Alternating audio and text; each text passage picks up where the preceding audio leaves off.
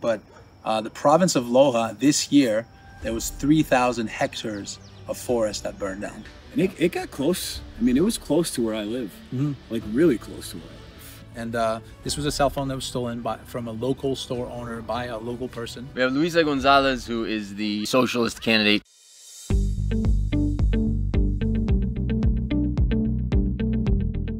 Hello and welcome back to the Ecuador Insider Podcast. Jesse, Carl, Brandon, welcome back. Guys, we appreciate all the comments. Keep them rolling. We want the questions, right? We want to make sure we're answering the things that you guys want us to talk about here on the pod. So please, whatever burning questions you have, throw them in the comments. We will give you our thoughts on them in the upcoming episodes. We're going to answer a few of those Q&A questions here today. We're going to do a live Q&A coming up in a couple of weeks. Looking forward to that. So thanks for tuning in. Please put a like on the video if you get any value out of this content. We'd appreciate that. Subscribe to the channel as well. And let us know also in the comments, what is your favorite type of content that we do on this channel? Carl's been pumping out some vlogs recently, trying to show you the recent areas. Obviously, we've got the pod. Our property videos are now over on another channel, so check the description for that. If you're interested in learning more about this area, about Ecuador in general, we offer a kick-ass, am I allowed to say that, retreat coming up. And so please check the link below. Sign up for that. We'd love to see you here.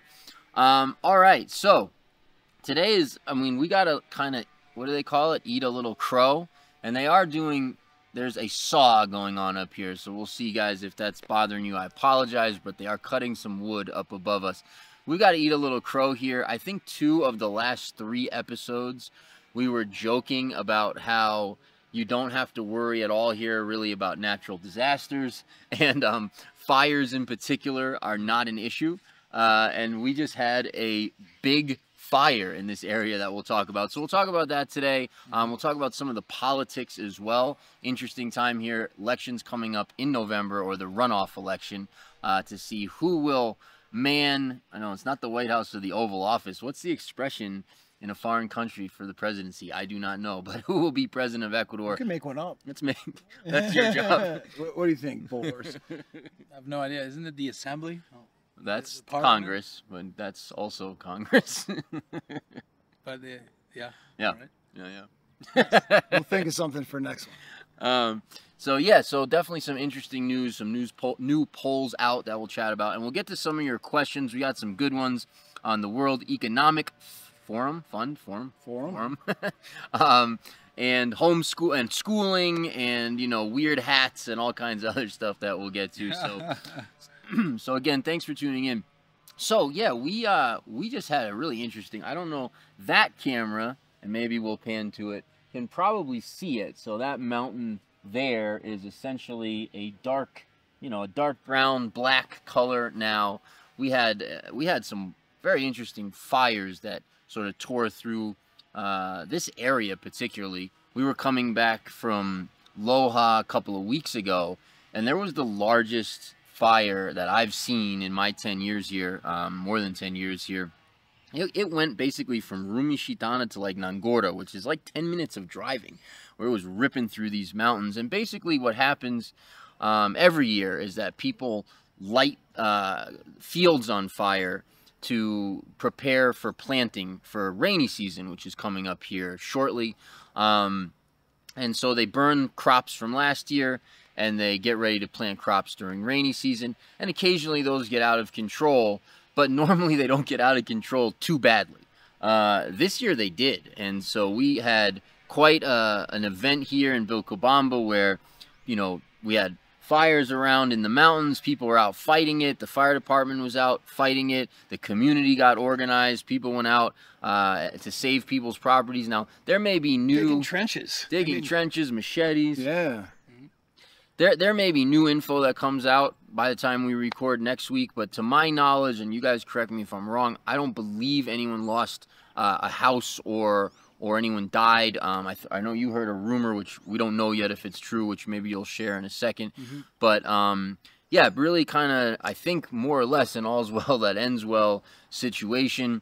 You know, I think the fires at this point are pretty much out. There was a government ordinance, or a, you know, whatever you want, a decree, I'm not sure what you call it, out of the municipio in Loja, sort of refreshing everybody's knowledge of the severe criminal and financial penalties that they have for these fires. Like, you're allowed to burn on your own property, although not right now after this decree. You're allowed to burn on your own property, but if they reach a neighbor's property, you're both criminally and civilly liable for damage, for loss of property, loss of anything. But this is a fairly common practice here. It's something that does happen every year. Usually not a big deal. This year it was kind of a big deal. Yeah, exactly. Yeah, there was actually three main fires in the area, right? One of them, the first one started in Yamburara, which is sort of up against the Portocarpus National Park. That was the biggest one. That was the one that most people were worried about. It was on for a good 3 days, like 3 days through the night. And what ends up happening, it seems like, is sometimes it looks like the fire died down overnight, and then in the morning, as the wind picks up and the sun comes out, it just kind of picks back up and starts burning again. And then there was another one right by Murumi Wilco, which is what we're looking at here, also kind of a protected area. And there was one in Nangora, the one you're referring to, that was coming from the backside. So quite a few fires. I actually read some statistics, and I don't know how accurate they are, but the province of Loja this year, there was 3,000 hectares of forest that burned down this year. Which is quite a bit. I think it's pretty much. Probably not forest. Well, 3,000 hectares of land, right? Yeah. Most of that almost all of that would be grass. Yes, that's true. Yes. Yeah. And how many acres would that be? Times 2.5. So 7.5. Yeah. 7,500 acres, right? Right. So that's like that's a small commercial farm in the United States. Right. Yeah. So that's something that's a lot. That's a large. Yeah. All right. Large. Yeah. Large plot. Yeah, there was a rumor that someone died. None of us have been able to confirm that rumor. I've heard it from a few sources, though. But it would have been, I would assume it would be all over social media if someone here died. And yeah, we'll know for sure by the next episode right. if that's true. Yeah. Yeah. And I don't think anyone's lost their homes either. I haven't seen that. So No. The firefighters went mostly to the areas where there were houses, which, you know, these mountains are pretty much inhabitable in most cases. Uninhabitable. They're not areas that have a lot of houses at all. And like you said, a lot of it is dry brush, bushes, dry grass. That's this kind of stuff that catches on fire. These big, large trees like pine and eucalyptus, they don't typically burn. Sometimes there'll even be a huge fire and the trees are still standing. And they'll come back, This time that was different. That whole pine forest burned. Well, I think they'll come back, actually. Well, yeah, but it went up. Yeah. It was flames. Yeah, flames, yeah. And it got close. I mean, it was close to where I live. Mm-hmm. Like, really close to where I live. Like, we were sitting out. Like, all the neighbors are out on the street. We're all sitting out there when we came back from Loja. Everybody's sitting out watching, and you can see the flames coming down the mountain, and we're watching, and it's just like, wow. I mean, the way it came down the mountain, if it would have got to the ground, that would have been right over by Alivianatu. So, we'd have water there, right? So you'd have water to be able to spray, and, it probably wouldn't have spread any, like, that's probably where it would have ended. But the fact that it was even getting to the point where, like, we had to think about that. Yeah. And I'm getting ash. Like, I had to clean the swimming pool and the hot tub like 1,000 times because of the ash was just floating in. We could the air quality was starting to get affected with the smoke. So yeah, it was starting to get a little bit concerning where we were, man, if it doesn't stop soon, like we might go somewhere else just to have better air quality for the time being. But it's definitely gotten better. And it rained a little bit. It sprinkled a few times, which I think helped. Yep. But a nice rain would go a long way. So pray for rain, guys. Pray for rain. Right. Yeah, the community came together. It's a huge, beautiful thing to happen, really. There were WhatsApp groups. People were calling the whole community to go to certain areas where there needed to be people. I went to one area, but there was people that went and actually fought the fire. I didn't. I went to a mountaintop to see where the fire was coming from. We'll show you some footage of that here. And the military was sent as well from Loja. I actually saw them arriving. There were 2 big military trucks full of guys. I think there were 80 soldiers, 80 military men that helped keeping the fire under control. And yeah, it's something that happens here for sure. Yeah, and I mean the fire department here, they do a great job. Like they do what they can. They don't have the equipment that you would have back home. So there's no airplanes flying through, dumping stuff, and there's no, these you can see what the mountains look like. Like you can't really get up into those mountains with anything that's gonna put out a fire. So what people do is they just try to create kind of cutoff lines closer to where people actually live, where the fire will have a hard time crossing. But we had a good amount of wind these last days, which I think made it a lot worse. Kind of seemed like it was out a couple of times, and then it got windy and started going again. And I just want to mention, for those of you looking at some of the other events like this that have taken place across the world, whether that's Canada or out in Hawaii or others, and are concerned that those are fishy events. This is not that. Right. This is people burning crops, and it gets out of hand, and it burns a mountainside that's dry grassland during dry season. This is not people's homes getting disappearing. So no melted cars, none of that stuff going on if you're following any of that. So very different event.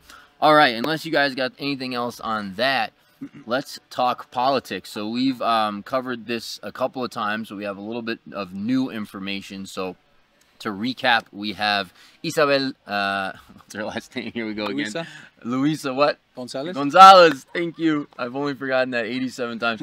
We have Luisa Gonzalez, who is the Revolución Ciudadana candidate, the Rafael Correa candidate, the Correísta, the socialist candidate, 21st century socialism, as they call it here in Ecuador. And she is running in a runoff election that will take place in October against Noboa. All right, Danielle Noboa. Danielle, thank you. You guys are. I'm being exposed how bad I am with names. Versus Daniel Noboa, who is the son of a a famous businessman, but the family in general is a very well-known, wealthy business family here in Ecuador. Banana farmers, are they? Yeah, and many other businesses, hotels, and all kinds of stuff. Wow. Yeah, based out of Guayaquil. So, which actually is interesting because Guayaquil tends to go socialist in the way they vote, and maybe won't this time because they have a candidate who's from there. But anyhow, so we had initial elections, the first round a few weeks ago, and these two made it through to the runoff. And we just had the first round of polls coming out over the last days, and Noboa has a sizable lead. So he's up anywhere from like 6 to 10 points or 7 to 10 points, something like that, in the various polls, consistently, well ahead. And so, another month to go or whatever it is. Do you know the exact date in October that the elections are? But yeah, maybe October. Somewhere, yeah. So maybe 3 weeks, 4 weeks to go. And right now it's looking like Noboa will win, but we'll see. And he's interesting guy. Comes from business, obviously, but sort of has positioned himself as a center left in some ways. I don't, I think a lot of people describe him as being from the right, but politics here are different. So it's not as cut and dry as it is back home. Although even that has changed, I think, quite a bit over the years. What was called, liberal when I was a kid is not what they call liberal now. But anyhow, so that's kind of the political update. The elections on October 15th. Nice. Is when the elections. Did you mention Noboa describes himself as central left? Mm-hmm. Yep. Did that? Okay. Cool. Yeah. Yeah. So that's what we got going on here. So we'll keep you guys up to date on the elections here in Ecuador. See what happens. Mm-hmm. So let's get to a few of your guys' questions. So the World Economic Forum. We had a question on what's the vulnerability of the World Economic Forum in Ecuador. Can we even say that word? Are we going to get censored now? Now or in the future? This is from Rose Zaz, by the way. Thank you, Rose, for the question.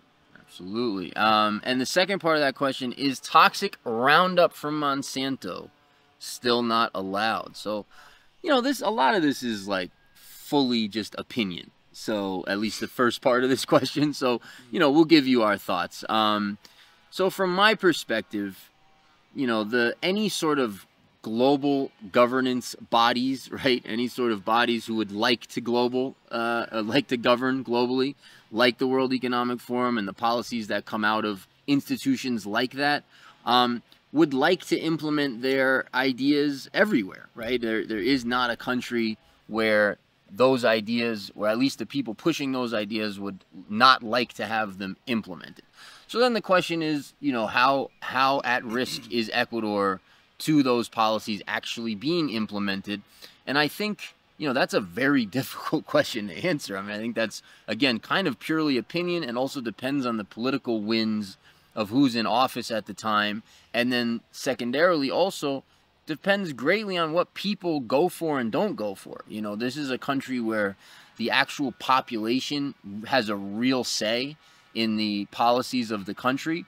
And when they start to enact or implement policies that people here are generally against, the people put a stop to it, and the government has to respect that. So, you know, I beyond that, I'm not sure really what else to say. Yeah, I mean, the other thing to think about is just the relative size and population density of Ecuador relative to other countries in the world. It's not like the United States. It's not even like Canada. It's not like lots of parts of Europe even, or Russia. So Ecuador is a small country, guys. It's the size of Colorado, I think, maybe not even quite that big, and less densely populated, I'm pretty sure.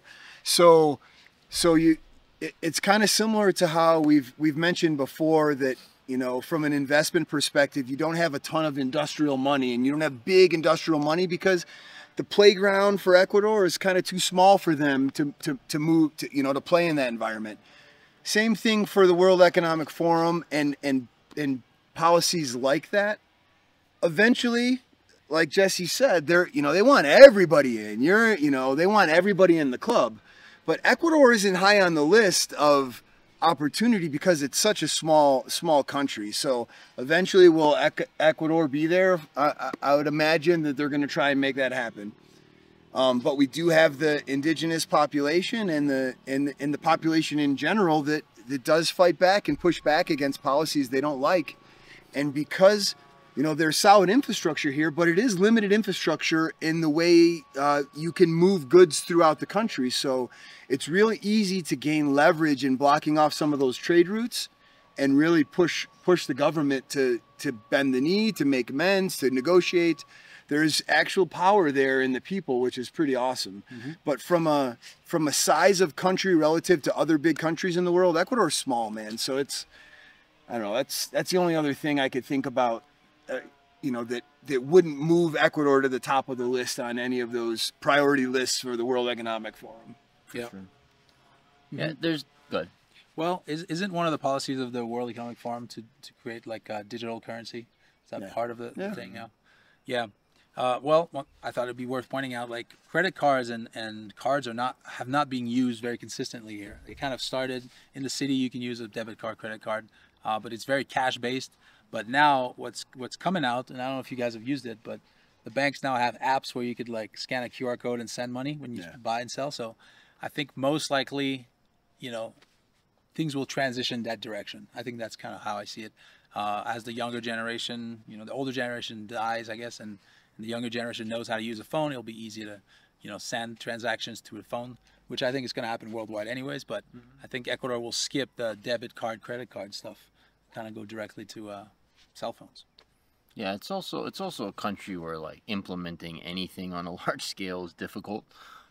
So I think you're not insulated from that stuff anywhere in the world, but maybe here more than other places. Yeah. Roundup. Yeah. So the question is toxic Roundup from Monsanto still not allowed? And to my knowledge, it was never not allowed. I know there's a GMO ban in Ecuador, so maybe that's what's being referred to.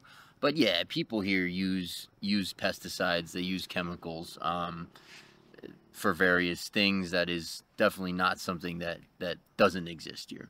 Right. Well, my understanding is the Ecuadorian constitution doesn't allow to grow GMO crops in Ecuador. Mm-hmm. That being said, they do import potentially GMO products, and it has to be labeled on the package by law. So, like, my wife is very paranoid about this stuff. She thinks everything, might be contaminated. But you look at a package of noodles, and it will say contiene transgénico, contains GMO. Literally, it's part of the ingredient. Sometimes it's in bold letters on the package.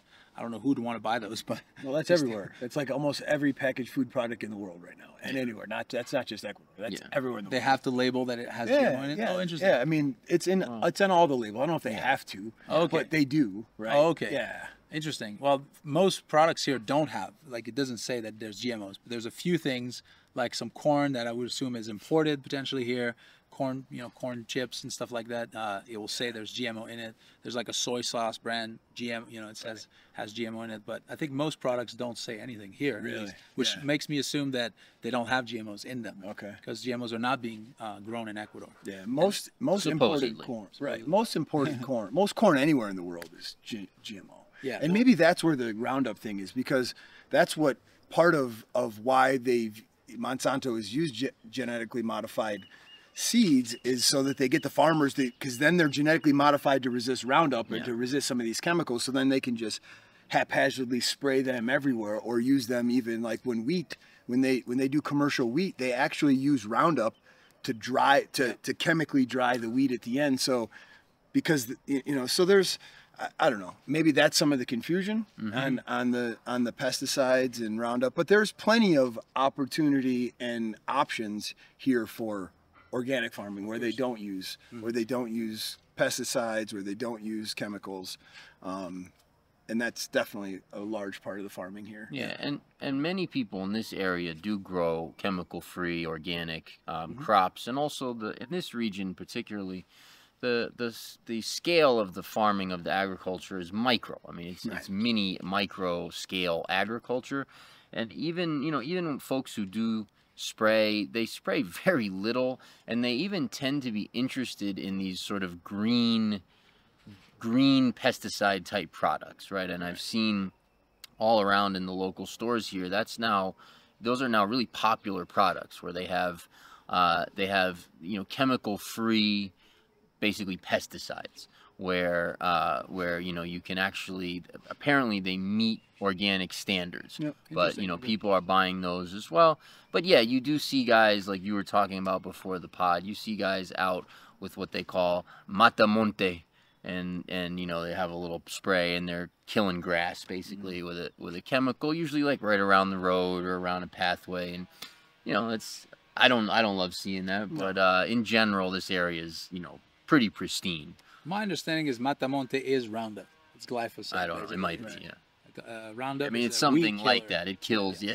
And you don't see people using that, and we've talked about this in other pods with the difference between having a lawn that people manicure and put weed killer on, and people don't do that here. I don't see people putting weed killer to kill weeds in their lawn or anything like that. Most people don't even have huge lawns anyway, because they're growing food, or they're growing flowers, or they're growing other things, fruit trees. But nobody's using, at least that I've seen, using Roundup to make sure their lawn's pristine and manicured. And it's worth mentioning, we've mentioned in other episodes, but there are a lot of crops that don't require any chemicals or pesticides that are grown here. A lot of fruits, a lot of root vegetables, things that grow here, avocados, bananas, coffee, papayas, all your citrus. The yucca, which is the cassava, the root vegetable, and a lot of other things as well. The main things that do use it, I believe, are corn, tomatoes, beans for sure, some of the beans as well, yeah. Cool. Next question from Travis. He says, seriously considering the move with my two boys, 7 and 9. Can you tell me what the schooling situation is like there, or do most homeschool? So it depends where you are. In Vilcabamba specifically, there's one private school that number of our friends send their kids to. It seems to be a place that kids enjoy. Kids seem to do better there, potentially younger than older, so I think maybe that's a good range, potentially 7 and 9 for La Calandria, it's called. But there is also a very large homeschooling community here. I'd say probably more parents than not, foreign parents, homeschool their kids. And then there's public school options as well, which some foreign parents do that as well. So those are kind of your options. I wouldn't say we have like a world-class, school in Vilcabamba. There's some good private schools in Loja, 45 minutes away. But all of that sort of gets made up for in the freedom, the social life, and the activity, the plethora of activities available to kids here. So there's just an amazingly vibrant, sort of thriving community of kids in Vilcabamba who are just out and about all the time doing awesome stuff. There's clubs, and there's a million different activities and sports and on and on and on that kids are into. So in La Calandria, I think they only go to 12. I think 12 Okay. and older, you can't attend La Calandria. Yep. But the schools here, like even the public schools, I know a lot of expats that now are sending their kids to public schools because they want to get them immersed and learn the language. So they're willing to do that for part of the time.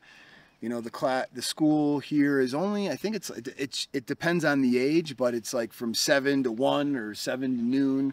So it's not a full day like you'd expect in the States or what you see depending on the ages.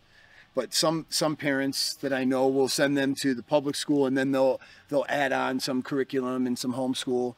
But the homeschool network here is pretty good. There's people from all over the world that have brought curriculum or that have their curriculum from Europe or have different curriculums from the United States, some that are accredited, some that are meeting international standards. So you're kind of learning and you get into these groups and you're seeing like, oh, this is what they're learning for this age range or for this level, and this is what they're learning in Europe, and this is what they're learning over here. And you can kind of gauge for yourself, all right, what do I really want my kids to learn? What's really important? Do I want them to learn certain history or that may or may not be true? Do we want them to learn core math and English and language, grammar, that kind of stuff? But probably the most important thing for my children that I've seen them really gravitate to and blossom from is just the experiences they're getting here, and they're learning from like real life, from getting out there and being in the environment. And they're getting science in real life. They're getting it into nature, and they're learning about bugs, and they're seeing different, animals and plants and all this different wildlife and how to garden and what it takes. And they're learning about the microbiome. And, the kids just went to Antonio, one of the leaders here in the community. He has a youth group leadership team that he takes and he kind of mentors, and they took him up to Alicia's property, and they learned about soil and how to properly grow food without chemicals and really restoring the microbiome of the soil. And so they're getting hands-on from experts at, that would be a field trip in back home in the West, but they're getting that every day here. They're getting that type of experience multiple times a week. So it's really, you can see them, how they're really blossoming from that perspective. Plus then they're doing things that they're excited about. Like learning, from my perspective, is, you can't really force a kid to learn. So you can give, you can find a way that they learn best, and then you can give them opportunities to really develop and grow through that. And here it's awesome because they're excited about it. They want to learn and they want to do some of these things, and they're not even looking at it like learning. They're just like, oh, I really want to do that. And I'm like, oh, good. Well, you can learn about growing plants organically and why it's important. Yeah, sure. It's that kind of stuff. So that's been my experience. My kids love being here and in school here. And we do a formal curriculum. My daughter's 12, my son's 7. We've done formal homeschool curriculum. My daughter's been homeschooled her whole life, even back in the States. We homeschooled her, and so yeah, it's definitely a plus here and doable. Mm-hmm. Yep. No, my daughter as well, my 15-year-old, does all her stuff online, and then she just does a million activities. I mean, I think the kids here are kind of growing up almost like we did in our generation, which now they don't anymore at all in the States, which is like the place they live in is super safe, so they kind of have the run of it. Yeah. And they're out doing awesome things and having adventures and, creating and doing cool stuff every day. I mean, my 2-year-old and 4-year-old, like I take them to the river like 3, 4, 5 times a week, and just to have the sort of, because everything's so close, to have the proximity and you don't have to worry about them when they're out. It's like, I don't know, for me, it's kind of 10 out of 10 in terms of a place to both raise kids and to grow up if you are. It was like a dusk till dawn. We were out dusk till dawn. My kids are out till, until it gets dark every day, Yeah. We have 2 kids. My son is 9. Our daughter's 3. Our son does homeschool, once again, online, just like you guys. But like you said, all the activities, I just wanted to mention a few of them, right? There's soccer. Is it every day or is it 3 days a week? every day. Every day. 6 yeah. days, sometimes 7 days a week. Yeah. Yeah. 6-7 days a week, right? There's games on the weekends. Some more our kids participate in that. Then there's some dance groups as well, right? Yeah. That's really cool. Oh, like extracurricular activities, sure. Yeah. Tons of extracurricular activities, right? Yep. Leadership Archery. Club. There's archery. Hiking groups and horseback rides. There's- You name it. Yeah, there's knitting clubs and, Chess. chess All kinds groups. of stuff. Yeah. Tons Yep. of kid stuff. There's a really good piano teacher. Shout out to Jiminy. He's he's a prodigy. He's really good. He's pianist. awesome. Yeah. He plays all around town. If you come here, you'll definitely see him. He also teaches piano to a lot of our kids. So Yeah. Comes to the house once a week. Yeah. Carl, this question's for you from Bruce. yeah. Why does Jesse have a lampshade on his head? Not to get sunburned. It's a good answer. Where's your lampshade? Where's your lampshade, bro? It's not sunny today. Oh, Well, it's sunny, but it's behind a actually, tree. the question's for you. Tell us the story. Tell us the story there's- of the lampshade. I mean, there's no story. There's my wife's hat and there's sun, and I don't have a good one anymore because I don't travel a lot. That's a good story. That's it. It's You gotta exciting. wear your Mets hat. They're I such wear a that great, sometimes. Great baseball team. Yeah, they're great. It's just I mean- it's falling apart. Yeah. I need a new hat. Maybe you can get me a hat. They sell some really good hats in Ecuador. They actually. do. Well, I used to have the Panama, Panama hat. hat. Yeah. They make Panama hats here. They're originated in Ecuador. I think I'm gonna get a cowboy hat. Yeah, Ew. those are nice. Oh, you mean like a No, like a legit cowboy yeah, yeah. hat. Like Yeah, a you leather meant like hat. a Dallas cowboy hat. Oh. That'd You be- need a hat here, honestly. You do need a hat. Sun, when the sun's out, it's especially pretty if you're bald. strong. Yeah, and Carl's Leave still it got at his Carl's still got his hair. you know, I got good genetics for the hair. I don't know. My dad's bald. I hope I don't There's hope for you have still. my dad's gene. You're good, man. You're not I balding think yet. I think I'm probably good at this point. I mean, yeah. All right. There's a funny one. Why So- do you think that's so funny? I don't know. Talking about baldness with two bald guys, it's funny. Maybe we should rename the pod. Anne Two asked. balls in the stick. Okay. This is actually a good lead into this question. Anne asks, do you think lifestyle is all that women can talk about? Cue the least politically correct answer you can, Carl Marsan. I would say no. You They can talk about it pretty well, but they can talk about other things. nailed it. You nailed it. Well done, Carl. Yeah, no. So this comes from we were mentioning that we were gonna have the ladies on the pod, which we still need to get organized. You guys gotta talk to Brandon, man. He just doesn't chime in with the help on the wives episode. Oh, If looks could kill, bro. No. So yeah. So this comes from a comment where we're gonna have the women on the pod, and we mentioned that there's too much going on politically. And we didn't want to do sort of a lifestyle episode in the middle of right. all that kind of stuff. And so just to sort of clarify that, no, of course, women can talk about, absolutely anything they want, and many do very well. The only thing is that you guys have heard us babble about these things for years, potentially. And when we bring on the ladies, we really want to give that other perspective, right? Sure. That sort of feminine perspective, the other side of what is life like here, in Vilcabamba, as opposed to having them come on and talk politics and economics. Well, and it would all be that like kind a of stuff. 5-hour episode On the which if we brought the wives on. nice. You guys are 2 for 2. All right. No, our wives have a lot to say. Actually, I think You don't say. we'll get. I do. We need to get them on. Actually, next will. week, unless there's something major that we have to talk about, we'll bring the wives on. Excellent. I hope so. One of these weeks. And we'll make sure they only talk about cooking. And cleaning. Oh boy, we're gonna get roasted. We are gonna get roasted.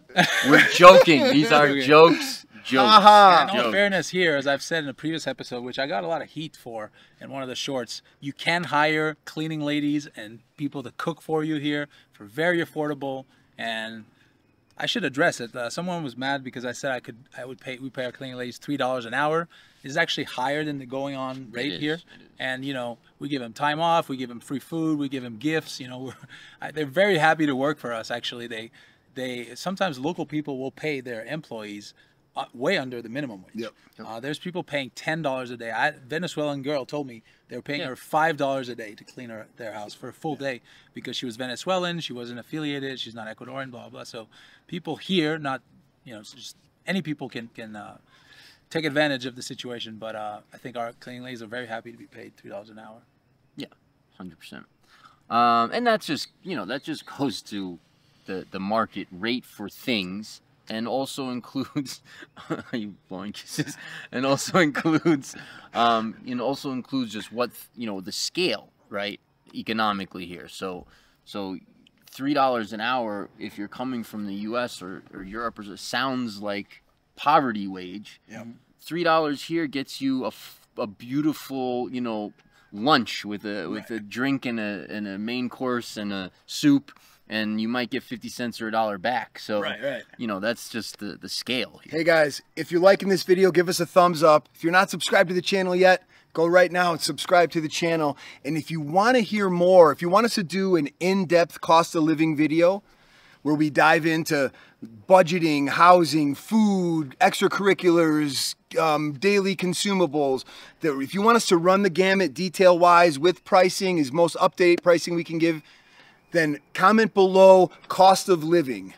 Write in the comments cost of living, and if we get enough requests, we'll do a specific episode that dives deep into that for you guys.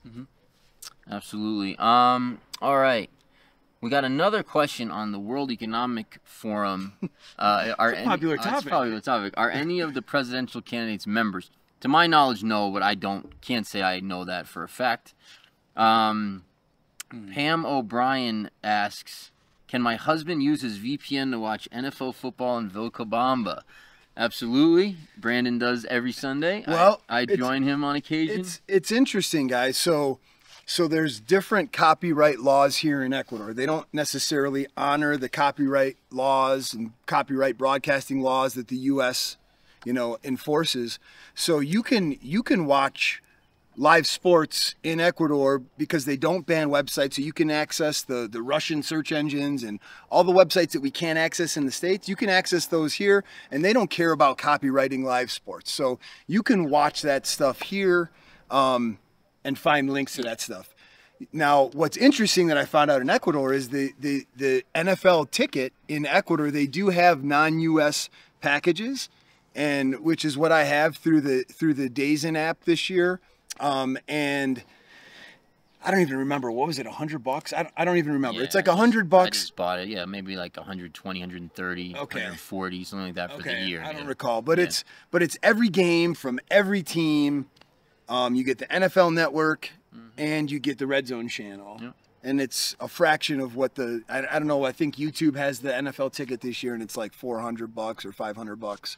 So it's a fraction of that. So you don't even need the VPN. Yeah, and for that service, you don't need the VPN at all. Right. And even the other items, you don't need the VPN. So now there are games, if you really want to get into it, you can, at least prior to the NFL Game Pass moving to Dazen, which I didn't attempt this, but the VPN, if you VPN from different South American countries, they had different pricing, and then you could arbitrage the currency exchange. So like last year I did it, and I was able to go through, I forget, was it Colombia? I forget. I went through another South American country, and I was able to arbitrage and get it for like $60. This year it auto-renewed on me, and I didn't catch it in time. So we'll see. Maybe next year we can give you some VPN tips to save a few bucks on the NFL. Hey, my Bears was a rough go. It's been a rough go with decade and a half with those Packers, man. Yeah. It was a tough one, but we'll get it together here. We'll get it together. You won't. Ellis here asks, and this must be from some months back. Hi, does the land remain green, or maybe this was on a property? Does the land remain green like this all year, or is there a dry season where grass turns brown? So, to sort of answer that question fully, in Ecuador in general, there is a rainy and a dry season. Now that varies by region and it varies by elevation. So in the Amazonian region, you have no dry season. In the vast majority of the mountains, the Sierra and the coast, you do have a rainy and a dry season. Up north on the coast, you just do not have a dry season. And at the very much higher elevations, you essentially do not have a dry season in the mountains, in the Sierra. But in the vast majority of the country, you do have a rainy and a dry season. The rainy season is pleasant. It's comfortable. It's not Indian monsoons. You know, it's just you have some rain, generally speaking, at night or the afternoon and at night. Usually in the morning, you don't get much rain, if any, and it doesn't rain every day. Then during dry season, it dries out. So you can see behind us, we're deep in a dry season now. We're kind of at the end of dry season here in this region. And so the mountains are green, and the rains will come back. Where are we at here? Mid-September. So normally in about a month and a half or a month, the rains will start to come back. Things will start to green up, usually by December, certainly January. Things are very green in this valley, and then they stay that way until June normally. Changes a little bit every year. We did have some little bit of rain during dry season this year, which was nice. But the weather's been spectacular here for the last couple of months. So yeah. All right, what else we have here? I think we did. Oh no, let's do this one. So, hi guys, are you seeing people leave now? A lot of bad press. Ecuador is on BBC News almost every day. I get questions or extreme concerns about Ecuador expressed. Are expats picking up and leaving? So in this area, certainly not. I can't imagine they are anywhere in the country, but we don't live in other places. But in the Vilcabamba, Loja region, absolutely not. Here, the attitude is kind of a chuckle about, you know, some of the press, because it's hyperbolic. It's just press. It's not. It doesn't Hyperbolic. reflect. That's literally what it is, man. It's hyperbolic. And I think that's a good caveat, though, that you said that we're speaking about this region, right? We're not. It's not. And again, Ecuador is the size of Colorado, so it's like trying to say, are people leaving Colorado? Maybe in some places they are, some places they aren't. In Ecuador, are expats leaving Ecuador? Maybe in some places, you know, I don't know. But here in the Vilcabamba region, you're not seeing a ton of that. You're seeing people move here from all over the world. I mean, we're seeing people come here. I'm getting messages, questions every day from families wanting to know, are families staying? I read the news, or I saw this other YouTube channel, or I saw this, and you know, and they want to know, what is it really like there? And that's kind of what we do for you guys here, is we tell you what it's really like here. We're not speaking for Guayaquil, we're not speaking for Manta, we're not speaking for all over the country. We're speaking for this region, and because that's the region we have access to, and we're in and out, day in and day out for decades. So that's the truth here. And it's interesting because I'll see comments even on the YouTube channel where I see people chiming in, oh, this bad about Ecuador, this bad about, you know, like, oh, that's why, oh, it's dangerous. And again, you don't know where some of these people, if they even live in Ecuador, but people just chime in, and then you're seeing responses to those questions like, oh, tell me more. Like, people are like gravitating to that fear, to that negativity, and they hear something, they don't even know where that person's from, but they're going to respond and give them the floor to like feed them more BS. So it's just, I don't know, it's hyperbolic, man. It's hyperbolic, and it becomes an echo chamber. And you see that in Facebook groups, you see that in the YouTube channel comments, you see it in other channels. And listen, guys, we want the YouTube channel to grow, because we want more people to see what this place is. We want them to see what Ecuador has to offer, and what your life can be like here. But we're not doing things just to get views. We're not trying to be hyperbolic in fear. Are we joking around with thumbnails and stuff like that? Carl's got some great thumbnails and titles, but that's like in a comedic way, not in a scare tactic.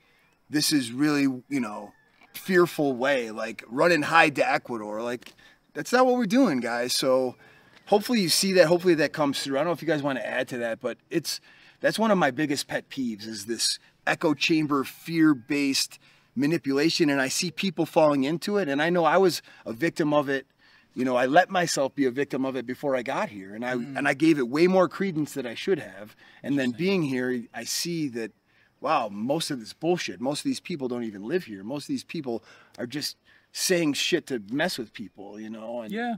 Yeah, I mean, I would say, like, if someone was a victim of a crime, which do happen sometimes, they might decide to leave Ecuador, right? But I don't know that many people who've left Ecuador for those reasons. I actually know people. I know quite a few people that live in Guayaquil, Right. the biggest, most dangerous city in Ecuador. Shout out to Father Rafael from Montenegro, Serbia. And there's a bunch of Russians. There's a bunch of people that live in Guayaquil. They've lived there for 10, 15, 20 years. They're accustomed to life there. They say, there's some danger. You got to be careful. Don't go out at night. Don't do this. But, they live in the biggest, most dangerous city in Ecuador, and they're not going anywhere, even though there's been an increase in crime. So Vilcabamba is extremely safe, extremely quiet. I feel very safe here. We wouldn't let our kids run around freely. I mean, we saw your daughter today run around, Right. I mean, our kids are literally like out in town right now, in broad daylight. And nothing happens, right? Like, no, there's never been a kidnapping. There's never been, any of that stuff going on here. And no matter how much we tell the truth about it, we still get comments like, well, how much do you pay the locals to not skin you while you're sleeping? Like literally that's a comment that I just read. Really? What are you paying? Oh, that's fine. You're paying, your cost of living is so cheap, but what are you paying for the locals to not skin you? Like, Wow. what? It's wild. Like, it's ridiculous. Like, No, it's not how it is. And if someone shows up here, they don't speak the language, they're reading all this stuff, and they're like afraid that this is happening, they might think, oh, the locals don't like me, and oh, they're trying to rip me off, and oh, you can't trust people. Like, I've been here for 12 years. I speak fluently the language. You speak fluent Spanish. You're married in the culture. You've been here a few years. We know from firsthand that it's not how it is. Like, we have lots of Ecuadorian friends, and the Ecuadorians, they love that expats are moving here. They don't want to chase us away. Like, we're helping them with their businesses, the economy, creating jobs, hiring people, building houses. I mean, it's a really positive impact on the economy. They don't want us to run away. They know every time there's a crime, there's a robbery, there's something that happens, they know it's bad for the reputation of Vilcabamba, for example, and they don't want that to come out, and it hurts their businesses, it hurts their livelihood. So yeah, that's how it is. And just in 2 years for me, like you have relationships with these people, even though we're not hanging out every day, but I spend time with several taxi drivers all the time, almost every day. We're having conversations. I know about their kids. He knows about my kids. He's giving me warnings about stuff. Hey, the fire, like with the fire, he's telling me about this. Just be careful. Or hey, like this is on sale. Like I'm getting tips like that. Like they're friends. It's not just transactional. They care about you as long as you're genuine to them and you're being an awesome person and you care about them, and not just like, hey, go do your job, drive me here, go get that. If you treat people like that, then you're going to get treated like that. Right. But if you treat people like how you would want to be treated and you have a relationship and actually care, then you get that back. And it's awesome, man, because you feel it every day, and those people you see every day, and then when you need it the most, they're there for you. Yeah. Yeah, it's only us that have those weird, like, things in our head. People here don't have that. Like, people here, they're living their lives. They tend to be really nice people. They tend to be really good people. Mm-hmm. They care about their communities. They care about where they live. And if you live there, they care about you too, because you're part of the community. And just like you guys both said, if you get treated how you treat people here, I think you're probably treated orders of magnitude. I think you're probably welcomed into a new community in Ecuador, at least in this region, orders of magnitude better than you would be, moving from one town to another back home. 100%. This is just all of those thoughts. They're just literally irrelevant here that you have about cultural barriers and what people think and will you be accepted and all that kind of stuff. It's just just doesn't exist. Like, it literally just in this region does not exist. People love interacting with foreigners. They're curious about you. They're happy to make friends with you. Your Spanish is still a work in progress, and you've been here 2-3 years or whatever. Like, I lived in Loja for years and years, where all of my friends were Ecuadorian. All of my social situations were local. Now I live in Vilcabamba, where it's more mixed. But some of my closest friends here are Ecuadorians. Like all of our kids are doing everything with Ecuadorians. Like there isn't that, you know, there's no divide. There's no like people. That's not a thing here at all. So yeah, and as far as the, you know, the safety stuff, it's just completely absurd. Everywhere in the world has stuff going on, but like the media just finds things to blow up, no matter what, no matter where, right? Like you could read about a city in the U.S. that sounds like it's a war zone, but if you went there and walked down the street, you'd think everything's fine. It's no different here. You know, there's something happens with a cartel on the coast or whatever, and it makes international press. There's nothing to do with safety. There's nothing to do with people's lives here. Certainly not in this region, but really, I would argue even in most of the country. And yeah, in terms of the negativity, like that's just the internet. Like the internet, you know, people jump on these things and they're negative about whatever, not Ecuador, right? About the NBA, about, you know, about celebrities, about whatever, you know, whatever they're kind of bitching about. But yeah, if you really want to understand what life is like here, come visit or talk to people that actually live here, verify, you know, that they actually live in the place that they're talking about, because it's just not, perception is not reality in this case. Yeah, I have an anecdote to share. Something that happened today, actually. And I'll start with this. If you live here, if you live in Vilcabamba, if you want to be kind of aware of what's going on in the community and stuff like that, there's two WhatsApp groups. One is called Chat de Seguridad Vilcabamba. The other one is called Chat Comunitario Vilcabamba. They have a couple hundred, 200-300 members on one. The other one has almost 200 now. And it used to be that someone could add you to the group. If you go to the police station here in Vilcabamba, you know, tell them who you are, say, can you add me to those two groups? They'll add you happily. And, you know, the mayor's on there, all the police officers are on there, all the main, you know, the main people in Vilcabamba, I guess, that own the businesses and stuff that are, you know, around town are on the group. And today, one of the stores in Vilcabamba, right downtown, somebody from, nobody recognizes him, someone probably from somewhere else, was in there and stole a cell phone. So there's, well, basically stole a cell phone, walked away, and by stole a cell phone, you mean like picked it up off a table or something? Yes. So yeah, we could actually maybe show the footage. I have the footage. The guy walked in. I think he was with a lady that distracted the store owner. Walked towards the counter, and there was a cell phone sitting there. He kept looking. Eventually, grabbed the phone, put it in his pocket, and walked away. And as soon as they found out, they posted the video footage of the camera on this WhatsApp group, on this security group. And then all the members of the community started being on the lookout for the person who stole the phone. So one guy took a picture, said, he's over here by the bus station. And someone else said, hey, he's here in Malacatos, the next town over. And the police went, found the guy, arrested him. And, you know, through the community coming together through this WhatsApp group, the guy was arrested, right? And this was a cell phone that was stolen from a local store owner by a local person. And yeah, so it's one of the things that's going on here. So it's a far cry. It's a far cry from in the States where they're passing laws in states where now they're not even prosecuting if you loot a store and it's less than $600 in value in merchandise. Like, what? I mean, is that real? I mean, are you kidding me? Like, that's what life is like. But here, hey, somebody gets their phone snagged and the community comes together to find the guys. Like, how awesome is that? Right. And people were like adamant, like, let's get him. Where is he? Like, let's look for him. And, you know, there was a lot of people going back and forth and like, you know, we need to identify and find him. Yeah, so it's a breath of fresh air, in my opinion. And yeah, I would recommend foreigners get added to the group for sure. Go to the police station, get that done. And the more people are on the group, the more, you know, we can be together, united, and fight, you know, the little petty crime that's happening somewhere around town. Of course, the fires, it was a similar thing. When the fires were happening, people were taking videos and photos of where the fire was located, the houses that were, you know, endangered, and the community went over and took care of it. So, I mean, like, cities and towns back home have tremendous homeless problems with, you know, people who are homeless.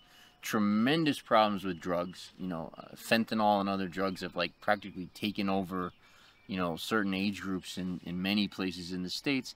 And they've got kids shooting each other. You know, you got young people shooting each other like all over the U.S. Those three things in this region do not exist at all. Zero. There are no drug addicts. There are no homeless at all, like literally zero. And nobody shooting each other. Children, young people are not in gangs, and they're not shooting each other, and they're not angry. They're not even doing graffiti. They're polite. They're saying good morning to you, Right. and like they're really well mannered. Like it's a different world. You know, this culture it's intact still for very largely intact. Families are tight knit. Communities are tight knit. It's like what you see from I the love this movies place, in like- the 1950s. Yeah, Like that's the right. 1950s Good US. morning, Timmy. Like Right, it's like right. that. Leave yeah. it to Beaver, you Right. know, like Right. Ecuadorian style. Yeah. Yep. Like, so. Sports, man. Sports are good, man. Sports here, like most of the kids are playing sports. Like that's and I know it's a different thing. In the States, they're like, it's turned to like really structured and formalized. And now you got to be playing club soccer and club this and club baseball and club basketball. And you have to pick a sport. And they're doing these, really formal things since they're 2 years old. And they have, they're kind of like stealing the joy of sports. Like sports is like a great uniter. I mean, either that or there's like 12th place participation trophies. Right. Well, you're right, but they're ruining it from both ways. Yeah, but yeah. you throw a soccer ball in the field anywhere in the world, kids know what to do with it, right? It's like a universal language, man. It's awesome. So sports here still have some of that joy, like some of that purity that it's not so structured, right? Like like this, clear eyes, full hearts, can't lose. You guys know where that's from, right? No. That's Friday Night Lights, man. If you guys know what this is, it's a show. But it's about high school sports, like from a small country, a small town, rural town, and kind of how sports are here, right? So it's pretty awesome. And speaking of high school sports, I have an old friend, Paul Dumel. His son is a sophomore. He's 6 foot, 200 pounds. He's a sophomore, starting on Jacobs Eagles high school football team as a running back and a middle linebacker, and starting as a sophomore in a high school sports in this type of program is pretty awesome. The kid's a beast. He just played, they just played Huntley. He ripped off 100 yards, a couple of touchdowns, starting middle linebacker. So Nice. Shout out Caden Dumel. Well done, man. Nice. Awesome. Excellent. Awesome. Yeah, I was going to mention about sports. They're the big events here. When there's a soccer game, a lot of the community goes and watches the game. And there was something cool that I saw recently. There's equivolley is also a popular sport here. It's like volleyball, but with a larger ball. Like volleyball, except you can cheat. You can cheat. The net's much higher. Right? So true. You can carry, but I think the ball is different. No, it's harder. It's almost. I think it's a soccer ball, isn't Yeah, it? Or it's like a soccer hard soccer ball. Super hard, yeah. Yeah. But they're really into it here. And Yeah, no, it's awesome. It's awesome. and they're good. They Like, are. They're They're impressive. good, Like, those were good players. Actually, the new mayor in Loja, he Yeah. was a champion, a famous equivolley player, and now he's a mayor. So interesting. But He's right a here good in guy, I think, too. yeah, he seems like a great guy. Yeah, he's awesome.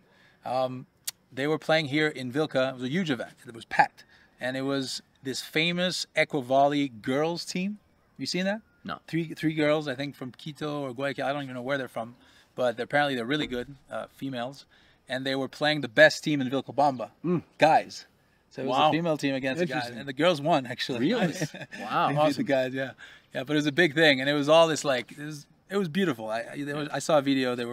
Everyone wanted to take pictures with the girls, and it was like they were in the community, and everyone had a good time. It wasn't like this highly competitive thing, or I'm sure it was competitive, but they were. Oh, it's gotta be highly competitive. I think the men were okay losing to them, kind of thing. Okay. Right? They're cute girls. show a picture. I know. Carl has no filter, ladies and gentlemen. I'm saying this because they were happy losing would to your them. wife They were happy say about losing to that? them. And Oh yeah. and you interviewed them about lifestyle afterwards. Say what? You didn't ask them about the competition. You asked them about lifestyle. Like parenting. Yeah, Exactly. yeah, cleaning and stuff. No, I mean that's I mean, this is so ridiculous. no, but that's how everything is here, right? Like the one of the local credit unions, like the co-ops, the banks, cooperativa. They sponsored. It was like their something year anniversary in Vilcabamba. I think this was what's it called? Oh yeah. What's it? Cacville. Cacville, thank you. Cooperativa Auros Vilcabamba. They sponsored a concert by a band who maybe you know the name. I don't know the name. But, Tierra Canela. Tierra Canela. yeah, We have some footage. All right. One of our team members was there. yeah, which translates to Cinnamon Land. But they reminds me of Candyland. But they sponsored a concert, and so apparently this group is very famous, and it's a group that's old to the point where like the members have changed, but they're still really famous. And they came to Vilcabamba, you know, this tiny little town in the Southern Andes that the bank sponsored. They had a massive concert, and you know, you just have these events that happen pretty frequently, and you don't have to worry at all about anything, right? There's families, it's all families pretty much, from babies to elderly, like truly elderly, like centenarian, you know, age people. Centenarians. Centenarian? I think. Sounds, might be right. Correct us in the Might comments. be right. You were bold with it. You better be right. Longevos. Right. And you know, it's just that's like the thing here, right? So it's not like, you know, back home you have like, you know, the West Indian Day parade or something and 15 people get shot, you know, and you have stuff like that. Wow. Don't call me racist. I'm just saying an event, whatever kind of event, concert, right? People are getting, you know, things happen like that. Here you have these kinds of things, and it's just families out having a good time. There weren't even fights. Like some of the biggest parties I've seen here, biggest events, there's not even fights in this. You know, normally you'll see that at every concert. You're going to see groups of fights, and it wasn't that. Like our people are intoxicated, but they're like friendly and happy, and even the drunks are good natured. Right. Yeah, it's interesting. And back to sports quick. There's the Vilcabamba Cup, right? I forget what they're calling it, but there's the men's soccer league. We're sponsoring one of the teams. I think the quarterfinals are this weekend, semifinals are next weekend. So that's a big event here, and we'll get some footage from that for you guys because it's pretty cool because the community comes out and fills the stands, and there's food, and it's pretty cool to see. So we'll get some of that for you guys. Awesome. I think we've gone on here long enough, guys. Thank you. Please give a like on the video, subscribe to the channel, share this content with your friends, throw some questions in the comments. What would you like us to talk about in future episodes? Favorite kind of content, post it below what you guys want us to talk about. And then if you want us to do a specific episode, a deep dive on cost of living, write cost of living down below in the comments, and we'll get that one out for you guys. We hope to see you here one day. And until then, see you next time. Ciao, guys.